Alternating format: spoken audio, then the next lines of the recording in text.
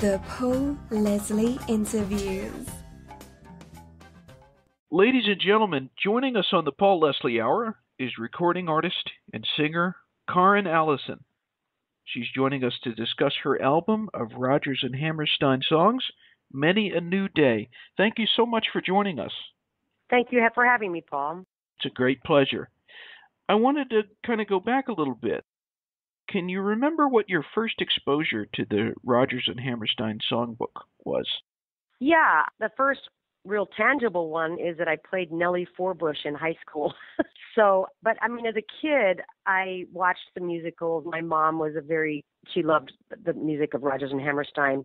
And again, I played it in Nellie Forbush in high school in California, Oakland, California. It was a real great experience. I kind of put that music aside for a while and focused on other things, and then rediscovering it has been a real joy. It may be hard to put into words, but what is it about this songbook that makes it so incredible to you? Well, I really love the lyrics very much. Of course, the melodies are so beautiful too, but in musicals, I feel hard to find stories and lyrics that have perhaps deeper meanings. And so I find that Hammerstein's lyrics have some real deeper meanings than a lot of others might. In general, would you say that lyrics move you more than melody? That's hard to put into words too. I think they both speak equally, sometimes more than others, but ultimately they're pretty equal. What was the inspiration to decide to do this album? I'm always looking for new themes, of course, for recordings and for programs, but I happened to be watching an American Masters program on PBS, and it was on Oscar Hammerstein. And I was just struck and very interested in his life story, but struck by what a great human being he was.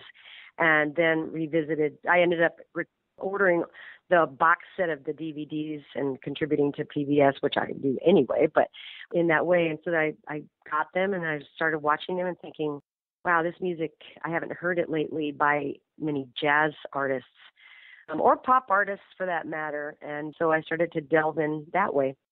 We're speaking with Karrin Allyson. We're talking about her album, Many a New Day, of Rodgers and Hammerstein songs. Tell us about Kenny Barron, who plays piano on this album. Kenny Barron, royalty of jazz, of the piano, I should say. He's such a consummate musician. I've been wanting to include Kenny in a project for a long time, and we happened to be on the same festival a couple years back and reconnected, and we got each other's information. I asked him then if he'd ever be interested, and he said yes. So when this project came to my mind, I felt he would be perfect for it if he would be willing, and he was. So, and he's so versatile and adds such elegance and soul to everything he plays. I knew that he would be the one for this recording. And on bass, it's John Patitucci. Right. Tell us about the addition that he made to the album. I first worked with John on my CD Ballads Remembering John Coltrane, and that was my first Grammy nomination, along with lots of other beautiful players on that CD. But John, I just realized in the studio what a great addition he was. He would have very helpful. When you hire musicians to play on your recordings and live, you're hoping that they'll add things that, of course, aren't on the paper. And that's what these wonderful players do. That's what we all do. And these guys did that. They had wonderful ideas to add to my arrangements. And John always is a beautiful addition to any project. What kinds of things were going through your mind as you were singing these songs in the recording studio? I really was very, very intent on the purity of the music and the lyrics. Now, having said that, I took some liberties, but I'm pretty faithful to the original melodies and, of course, the lyrics. I'm not perfect, but I tried my best to have an approach that did this music proud and these composers proud. When someone listens to this album, what is it that you hope the listener gets out of the experience? I hope they get joy. I hope they get some kind of meaningful joy. There are good messages in it. There's hope. There's also a little bit of twang of mischievousness, but I hope they basically just get joy. I wanted to talk about a few of the tracks on this album, Many a New Day. My personal favorite, if I can editorialize a little bit, I really like I Have Dreamed. Yes, that's a gorgeous melody and a gorgeous lyric. I agree. I pretty much just like to take a bath in that one. It's really kind of a perfect piece of music. And my producer, Michael Lenhart, reminded me of the verse, and I had never heard the verse. And so I did some research on that and heard Miss Doris Day sing it, and she did a beautiful job. She's a wonderful singer. And so we added the verse to that, and then a very simple and sparse, my arrangement was intentionally sparse, and Kenny takes an absolutely beautiful solo on it. It may be difficult to do, but since I just mentioned the track that I particularly liked, could you pick a favorite on this album? Ooh, that is difficult. I mean, I really love I Have Dreamed too, but I like Carefully Taught a lot. I like I Can't Say No, which is so much fun to do. I don't have just one, I'm afraid. I like Oh Beautiful Morning. I mean, it's just, they're fun to sing. They truly are. There are just some incredible, incredible songs here. Why is it that you do what you do? There's a good question. It's as if I don't have a choice. I have other interests, of course, but why do I do what I do? Because I'm driven to make music, and I love the audience. I think this music draws a very interesting group of people, including the musicians who are my family. So it's very gratifying. The business end of it can be grueling. The travel can be grueling, but the music is always worth it. You just mentioned the audience, and you said it's an interesting audience. Could you describe the audience? Well, I can try. They're pretty eclectic, but I think that the average jazz audience member is perhaps interested in something that is a lot less repetitive than a lot of the popular music that's out, and something that is creative and that lends improvisation and opens your mind up to creativity. And also just enjoying it and having a great sense of humor. So that's what I see.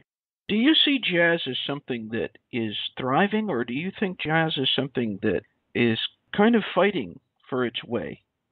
I see it both. I see it's thriving and I see it fighting, and that's a great point. I just attended the Grammys. I had my 5th nomination, and attending after the televised part, it's frustrating to not see jazz very appreciated in our society, especially the American society. I mean, my friend Sheila Jordan always says that jazz is a stepchild of American music, and she's not the only one that feels that way, of course, but it's certainly thriving. I can say that. But we're always striving for a larger audience.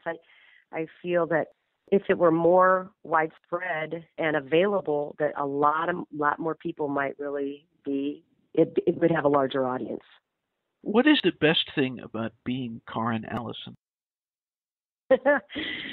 Well, I'm a very lucky person. I'm a hard worker, but I'm very lucky. I'm free. I'm healthy. I get to make music for a living. Again, it's not for the faint of heart. And I have a beautiful family, and I'm happy.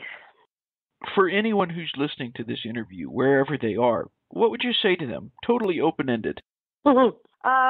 I think one thing I would say is that we strive to make a life and not just a living. I did a TEDx talk, and that was the theme of our presentation, and that holds true. It's not always about a payday. It's about making a life and making a positive difference on this beautiful planet. My last question, who is Karrin Allyson? Well, I feel maybe the former answer response might have been involved with that too. I don't know. I'm somebody who really loves to have a great time, to relax, although I'm very driven. I've discovered that. I didn't really know that about myself until recently, but it's just what I do. I get up every day and do this stuff. It's a lot of business, but it's also a lot of pleasure. So I'm a nature girl. I really love nature. environmentalist. I'm leaned the way left in politics, so that's who I am. Well, thank you very much for sharing with us. I've enjoyed this album a great deal. Well, I appreciate it, and you're a sweetheart. You've asked some very interesting questions and not so typical, so I appreciate that. It makes me think, too. Well, thank you kindly. All right, Paul, you take good care, my friend. All right. Till next time. All right. Bye-bye.